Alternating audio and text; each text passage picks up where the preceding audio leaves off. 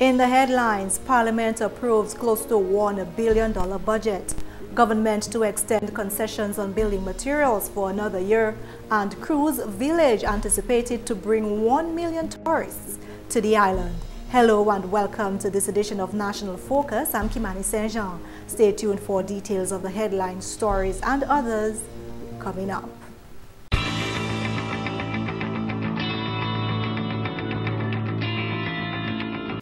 Welcome back. Government is taking action to extend the removal of import duty and taxes on building materials as the country continues to rebuild after Hurricane Maria.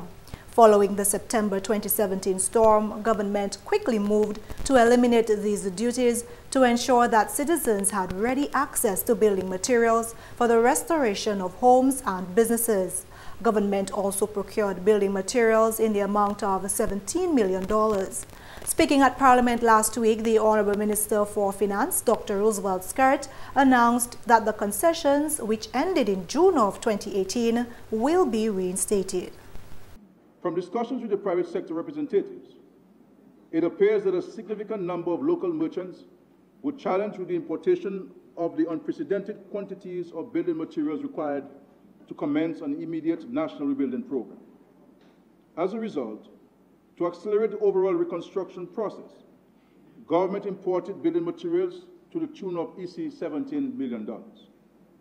However, government recognizes that there is still a need for extending support and further stimulating business recovery, notwithstanding its likely impact on the revenue base. We have therefore decided to grant a waiver of import duties on the same list of items for which a waiver of import duty was granted after the Hurricane Maria. These concessions will apply to registered businesses in the productive and distributive sectors who are tax and social security compliant and will commence on 1st September 2018 for a period of 1 year. Meantime, the Honorable Prime Minister has reiterated government's intention to build a new container port as the current Woodbridge Bay port is inadequate. Speaking at Parliament last week, the Honorable Prime Minister said Hurricane Maria exposed these inadequacies, and so government is embarking on a plan to build a new port in the Canefield area. Conceptual drawings of the new facilities anticipated by the end of this month. The government will relocate the new container port in the vicinity of Canefield.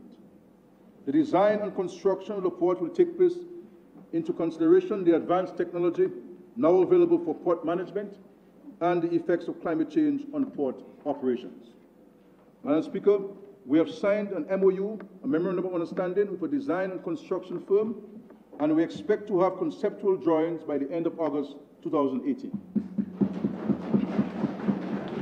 Of course, there will be appropriate and transparent public consultation and stakeholder engagement on this important project.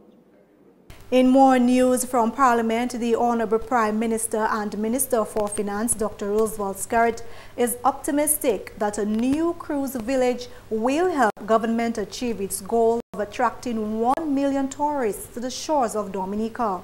The Honorable Prime Minister expressed this at Parliament last week as he announced government's intentions to embark on this venture. The government has decided to collapse the ferry terminal and the cruise ship berth into one locality, where all the amenities will be included, especially to allow the existing vendors to have the opportunity to improve their setup and see a greater return on those investments. The cruise village will also be transformed into a duty-free zone, which we believe will take advantage of the thousands of French citizens who make use of the ferries. The cruise village, Madam Speaker, will also assist us in achieving our target of 1 million cruise visitors in Dominica. This target has already been discussed with our cruise partners and national stakeholders. And Parliament has approved the biggest budget in the nation's history. On Tuesday, an amount of $978.1 million was approved for capital works and recurrent expenditure for the 2018-2019 financial year. The Honorable Minister for Finance, Prime Minister Roosevelt Skerrit, brought the debate to a close, saying that this budget has set Dominica on a path of sustainability. This budget and the other policies and programs which the Labour Party has enunciated speaks to the diversification of our economy and ensuring that, as far as practically possible, we place our economy on a more sustainable footing, so that any shock which we experience, we can better withstand those shocks, because the shocks will come. Whether through natural disasters or external shocks, they will come. But we must continue a very rigorous approach to expanding and diversifying our economy to ensure that we can continue to create jobs, create wealth for people, and to let our economy grow as we've seen it growing over the last several years, Madam Speaker. You're watching National Focus. More when we return.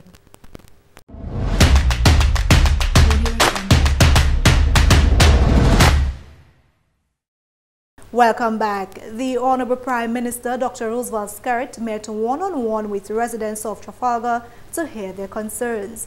Residents gathered at the Trafalgar Primary School on Wednesday and were greeted by the Honorable Prime Minister and the Honorable Member of Parliament for that constituency, Dr. John Colin McIntyre.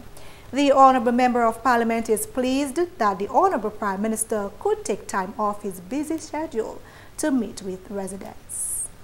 Yeah, today we have what you call a sort of an open day, and what we decided to do is to come to the site here first, visit the apartment construction excavation taking place, look at the Lily Valley Petrocasas being rehabilitated, visit some of the folks in the Lily Valley area, and then we'll move on to the school and upper village where we'll visit some folks, and we'll climax at the Trafalgar School where we'll have a one-on-one with the people. They'll come in to us, they will discuss with us. As you know, there are numerous problems, people facing problems. Hurricane Maria really gave us a blow, damaged our housing, lost furniture, lost items, household items, you name it, displacement of people. Some people are still living under, sort of conditions that, still a little below our sort of standard. The plan here is to look at all possible options for people. We've just passed a budget, as you realized, yesterday, and our aim in the budget, there are a number of different programs under this budget that we passed post-Maria in making Dominica the first climate resilient country. So I think today is a great day for our people. They can come in here and we can speak about the resilience of our people in Trafalgar. Preceding the meeting, the Honorable Prime Minister did a walkthrough in the community and visited the site in Lily Valley where government will be erecting 12 apartment complexes for residents. The clearing works for the construction of these apartments is progressing smoothly. Honorable Dr. John Colin McIntyre says the housing stock in his constituency was dealt a hard blow after the devastation caused by Hurricane Maria. He says providing comfortable living conditions for his constituents is in keeping with government's promise to provide housing for those in need. This is a long-awaited project. This project is something that, this is the Lily Valley land that government purchased some time ago in terms of acquisition, and the plan of this land is to cater for young mothers, our young families. A lot of our people in the Rosa Valley, in particular Trafalgar, where we are right now, there's hardly any room for expansion, and because of that, government decided, let us purchase more land so we can build more of these apartments for people. The people are very, very happy for it. They come visit it, they see what's happening here, and this is a promise we gave to the people some time ago. We always keep our promises, but what we have here today is, given the experience from Hurricane Maria and the damage that was done to our housing stock, I see this as a great one. Contractor on the project, Felix Thomas, updated GIS News on the project. He says now that work has commenced for the construction of these apartments, the completion time for this project is set for 8 months. What we are going to construct here is a building complex that will house 12 apartments. You will have three bedroom apartments. The building will be disposed over 3 floors. So in a block of 3 floors, we'll have 3 bedroom apartments, and we will have 9 2-bedroom apartments in the other disposed sections of the building. You will see green areas, you will see parking areas in that area, and we are hoping that 12 families, you know, will be housed in that area. You give the average size of 5, you know, per family, because you will have 3 bedrooms, you will have the 2 bedrooms, and those bedrooms are large enough where they have space for 2 beds where you deal with kids. So well over, you know, 60 persons will be housed in that apartment. In other news, the use of marijuana for medicinal purposes will be tabled as a matter for discussion in this financial year. The Honorable Prime Minister spoke of his government's willingness to have frank discussions on the subject while presenting the 2018-2019 national budget in Parliament last week. A task force will be appointed to advance or coordinate public dialogue, and the CARICOM Regional Commission report will serve as a basis for discussion. And I look forward to those discussions, and I look forward to the recommendations in respect. Because, Madam Speaker, I mean, it is a legal drug now, but we have to face the realities of the world. That there are many of our citizens and global citizens who are relying on the use of marijuana oil to help them go through the challenges of this cancer, which is affecting us. And we cannot be unmindful of that, Madam Speaker. We have to look at this. However, the issue of marijuana use is complex and requires careful consideration, Honorable Skerrit says. The Dominica leader believes that the issue should be looked at, bearing in mind the welfare of the nation's children.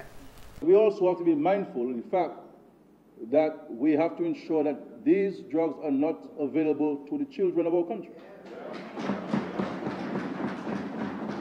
Because we have seen in our society what drugs have done to families and our children. And we must ensure that systems are put in place to protect our children through our lives. And finally, this news time, retired public officers earning less than $300 from the Dominica Social Security will see an increase in their pension. The Honorable Prime Minister and Minister for Finance announced this at Parliament last week.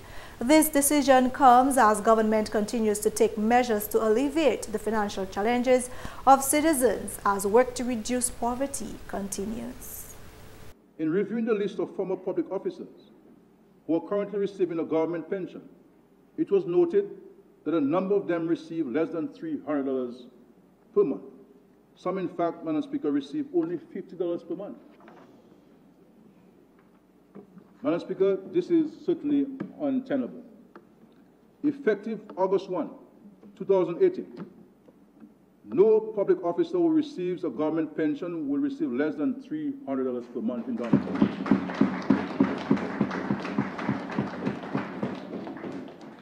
Madam Speaker, by that decision, 180 families will be impacted immediately, Madam Speaker. We trust, Madam Speaker, that this will bring some level of relief to many of those who will benefit, the 180 families across Dominica. The Honorable Prime Minister says this amount is based on the research that $300 is sufficient to meet the basic needs of citizens.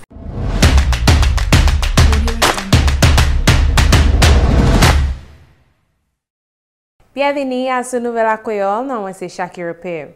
Premier ministre Honorable Dr. Roosevelt Skerrit joint AP résidence Trafalgar pour tant problème you ka expériencer. Résidence Steveni ensemble à l'école primaire Trafalgar là, mercredi semaine ça là.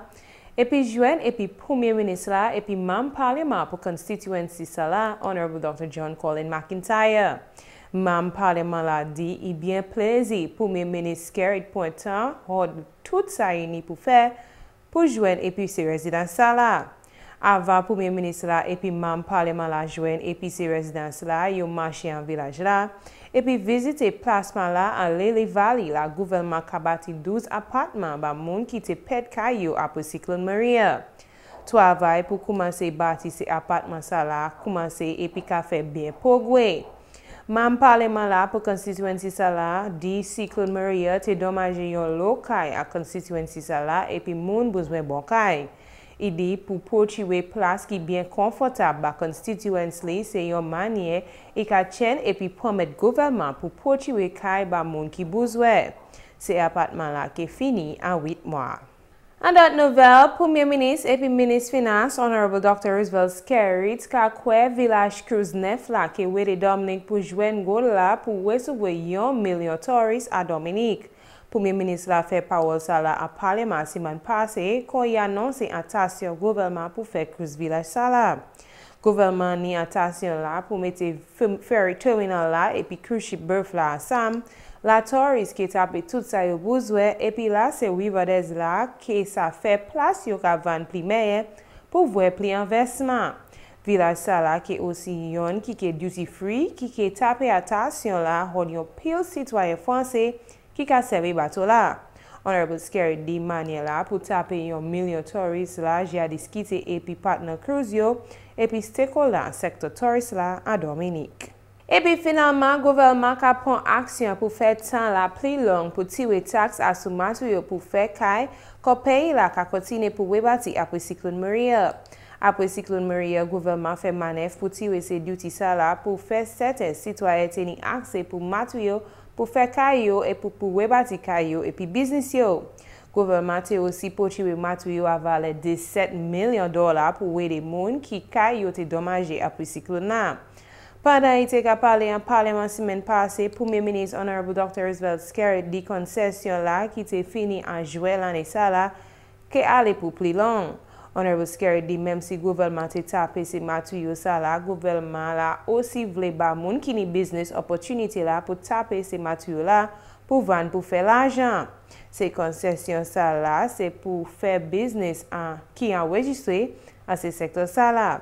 Concession ça là qui a commencé en septembre l'année ça là et puis qui allait pour l'année. Ça c'est tout pour nouvelle à Creole. Non, moi c'est Shaakira Pierre. Au revoir.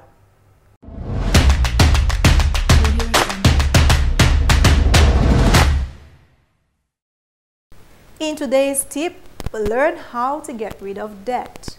One way to get rid of personal debt is by using the debt snowball. To do this, list your debts from smallest to largest, regardless of interest. Pay the minimum on all the debts except the smallest.